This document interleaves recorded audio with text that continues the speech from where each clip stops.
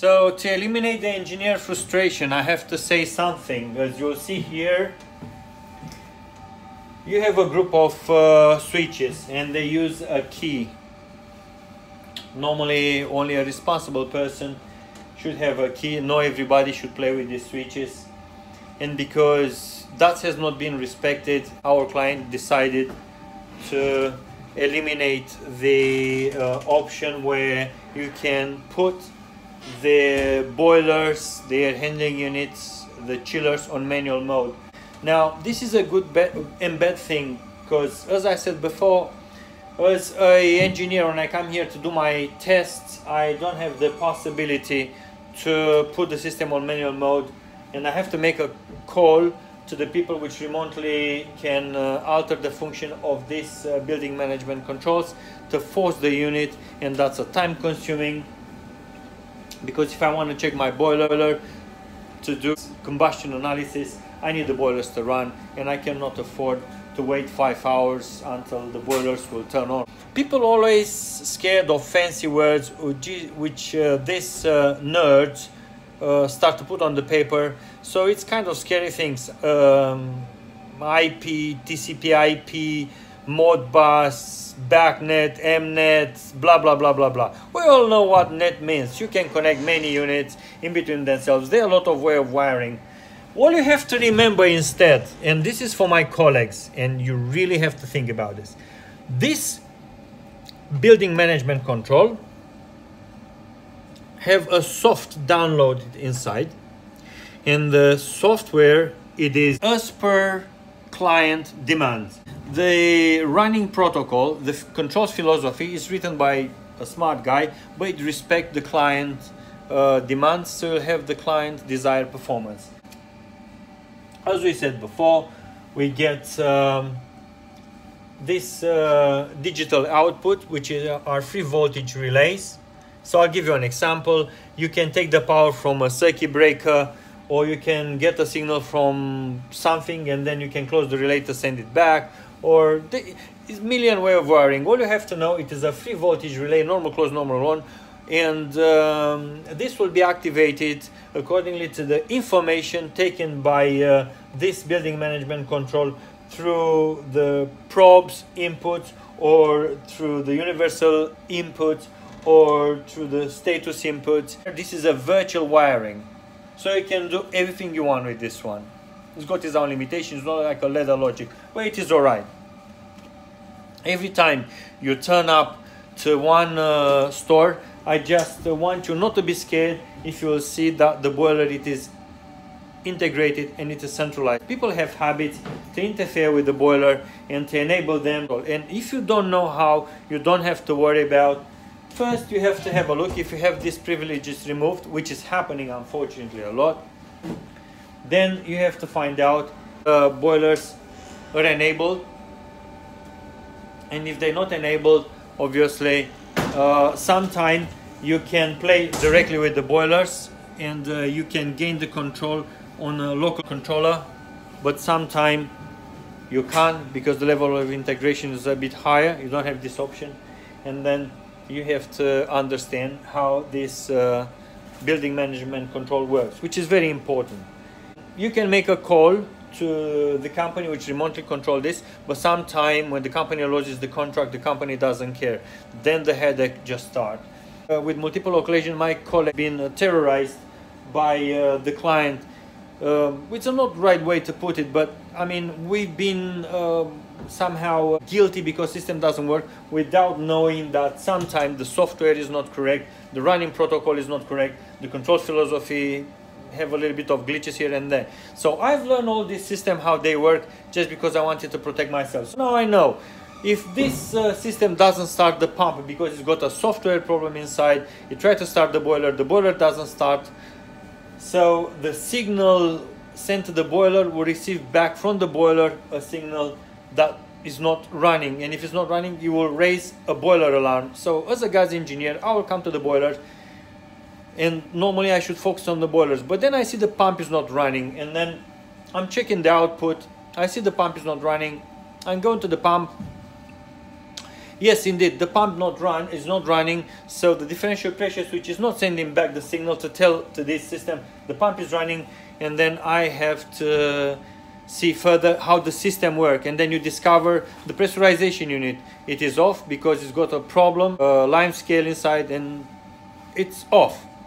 Now, if that one is off, obviously the pump doesn't work and the pump will hold off the boiler. And if the integration is not properly done and the program is not correctly written, you'll have a headache if you don't understand how the system works. It's not enough to be a control engineer. Also, you have to be a HVAC engineer to understand how the system works, and then you wouldn't have any problem to identify the reason why the system is not working. So they interconnected. When you're a HVAC engineer, you have to know control, you have to know electric, you have to know HVAC, you have to know boilers. And if I can be of any help, if you'll follow this YouTube, you'll have my phone number and you can call me anytime to advise you if you get sometime in trouble with building management controls. I'm not going very deep in the software, but I can give you some hints here and there to make your life easier. What we're talking about here, this is the control. I'm going a little bit further so you'll see the entire controller. So this is the control panel. From here we're controlling the boiler room. Sometimes people like to control more features from boiler room, air handling units, etc. But with this occasion we control the boiler room. This is the boiler.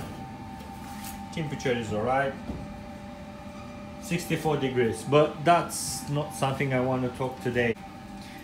We have this control panel, and then the system, heating system and cooling system into these buildings is controlled by a group of building management controls, intuitive controllers, IMP2.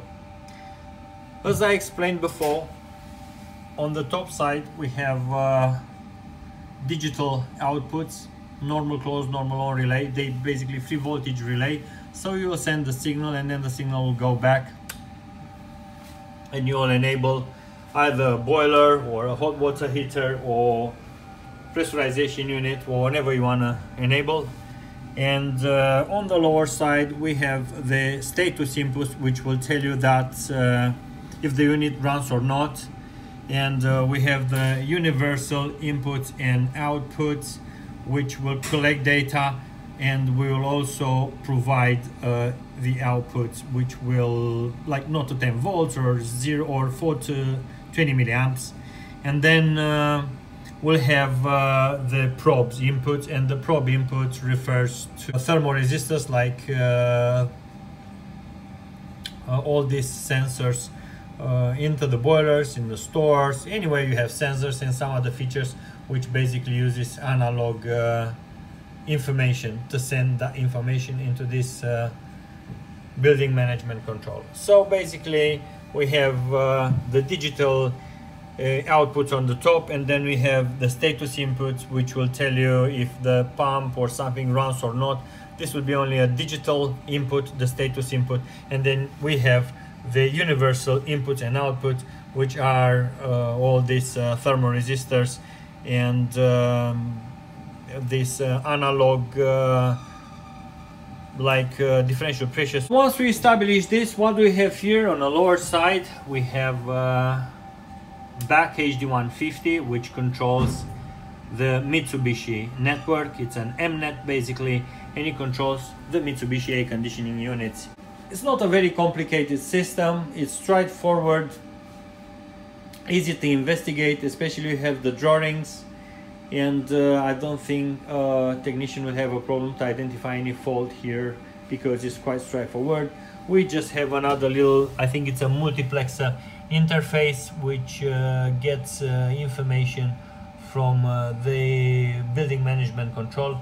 It's a 0 to 10 volts, and then you will enable some other circuits. This is used sometime when you don't have enough digital outputs and you want to use more digital output. You can use one of these analog output from the building management control to progressively enable other two digital outputs. It's a conversion, analog to digital output, and that's not very complicated. This HD150 BM adapter Mitsubishi It is a backnet to the resource data manager, and the resource data manager works directly with the intuitive controller. This is the same vendor, but then Mitsubishi will communicate with the resource data manager.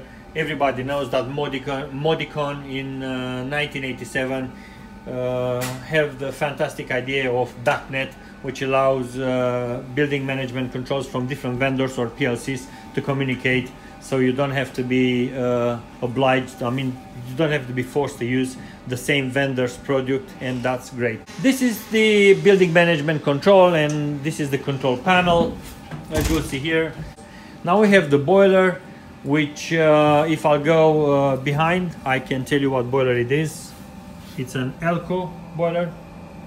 I have a problem with this boiler. About 1 year ago, it lost the EEPROM, electrical erasable electronic memory. What we have here, we have a spiral vent. This is a degasser, which I sincerely disagree to use a degasser in the system. I have a positive pressure, so why should I take the gas out? I rather balance the systems. I'm using inhibitors, so the system won't have gas inside. Why should I take the gas out? I don't know, but anyway, it's not my business.